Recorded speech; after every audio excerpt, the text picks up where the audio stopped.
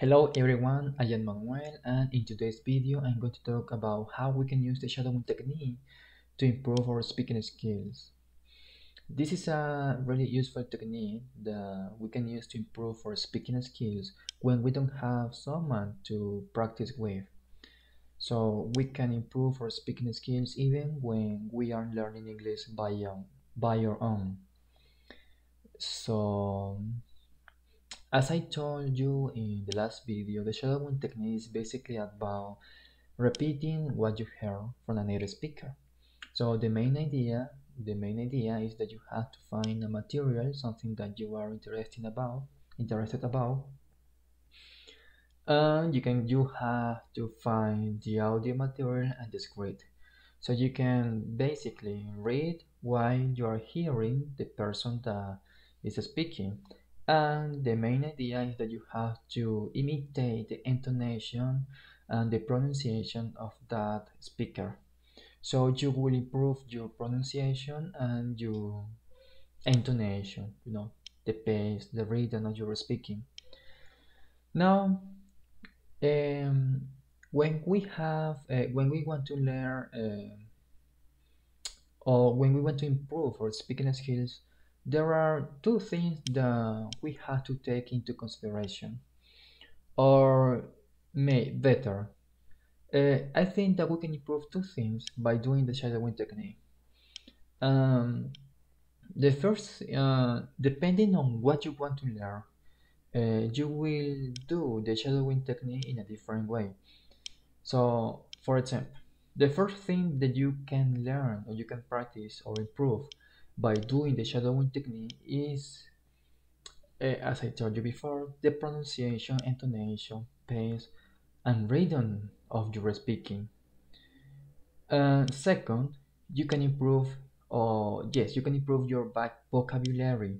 You can improve your vocabulary, grammar, structure, etc. So, depending on what you want to learn using the shadowing technique, you will do the things more or less differently in a different way.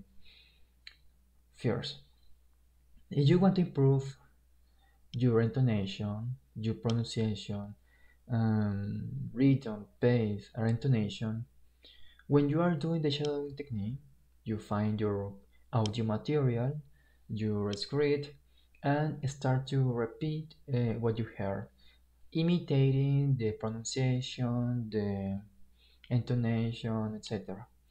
Here, the important thing is that if you find maybe a word or a phrase that you cannot understand, you will not pay attention to the meaning of this word.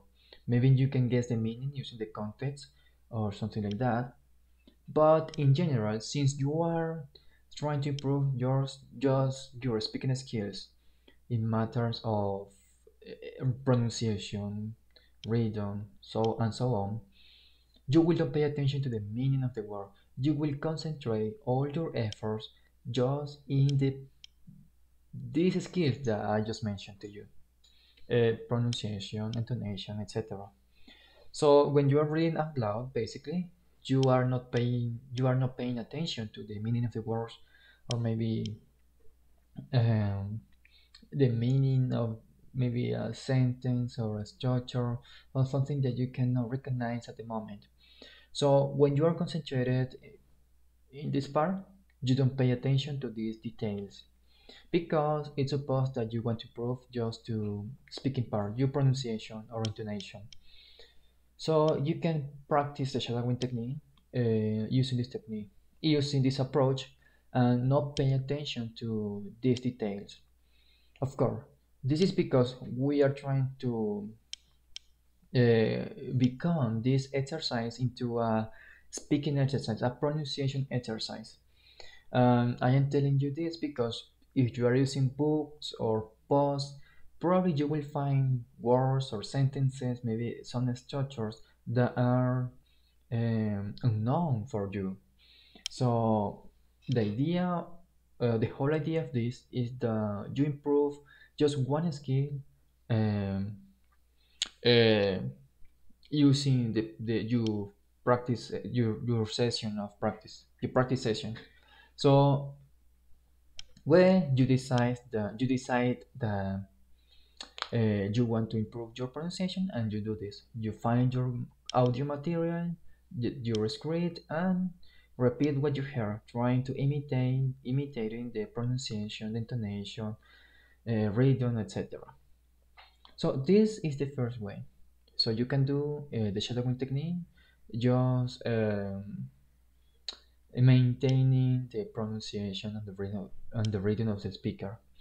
Now, let's say that you want to use the shadowing technique to improve or to increase your vocabulary range. You want to acquire more words. You want to know more words and understand the meaning of maybe some grammar structures. So in this case, the approach the approach would be uh, a bit different. In this case, you will pay attention to the known words and maybe new structures and things like that, because you're trying to use the shadowing technique to improve your vocabulary acquisition. So in this case, you will pay more attention to the meaning of the words, the the way that the sentences are built. Um, so yes, this is the second approach. In this scenario, I will suggest that when you are looking for your material to practice, um, it wouldn't be convenient that you learn a lot of new words in just in session, because that could be maybe overwhelming, maybe boring. You will not enjoy the session. So my suggestion for you, if you want to improve your vocabulary by using the shadowing technique, is that you make first review your content. Let's say that you want to read, I don't know, 4 pages of one audiobook, 1 page. So you review these 4 pages and you check the new words that these pages have. If there are more than 20%, the total words, there are more than 20% of unknown words, I will suggest that I will suggest you the find another material, because probably this is too advanced for you and you will have to start more frequently. Oh, this is a new word, this is a new word. So you will not enjoy the session, and probably it would be a stressful session. So what I will suggest is that you find a material with less than 20% unknown words. So for example, if we have to put in context, if we have a text of 100 words, if less than 20 words are unknown for you, that's fine. You can learn those words.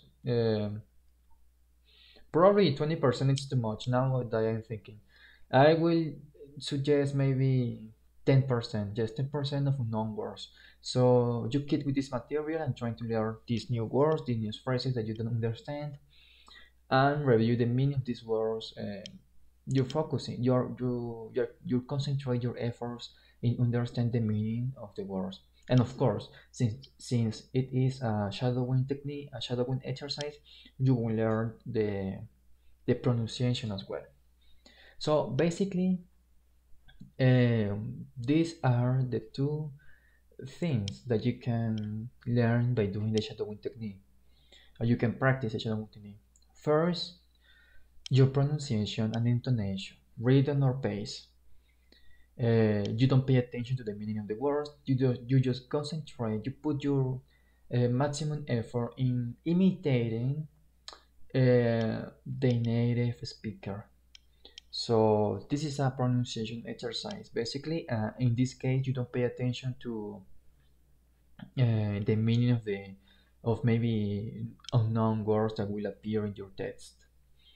Of course, I will suggest uh, this content don't have many doesn't have many unknown words.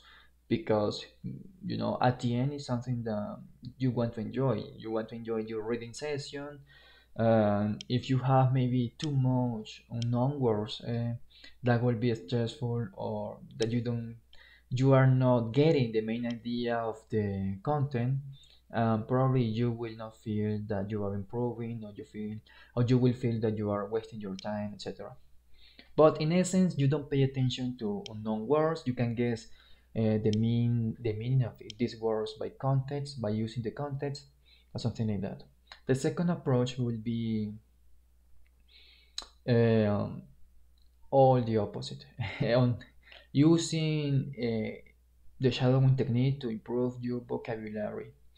So in this case, you will pay more attention to the meaning of words and how they are used in the sentence or in the phrase.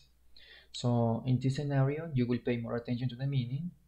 Will have more pauses probably because you need to look for the meaning of these words, maybe using a dictionary or something like that.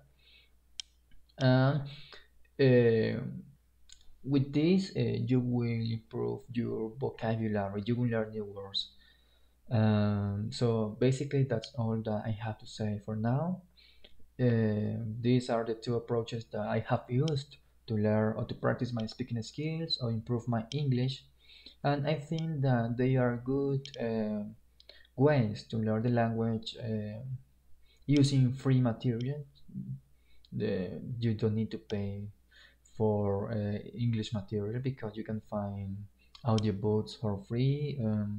The PDF, you can also download the PDF for free. Sorry. So this is something that you can use to improve your English skills in general, because you are acquiring grammar structures, new words, and the pronunciation, improving your pronunciation and your intonation, rhythm, etc. The important thing about the shadowing technique is that you are trying to imitate an expert, the native speaker. So you can use this technique to improve your English, your overall English by yourself. So that's all. Have a great day, afternoon, or evening. Um, maybe it's night. Bye bye. See you. Bye.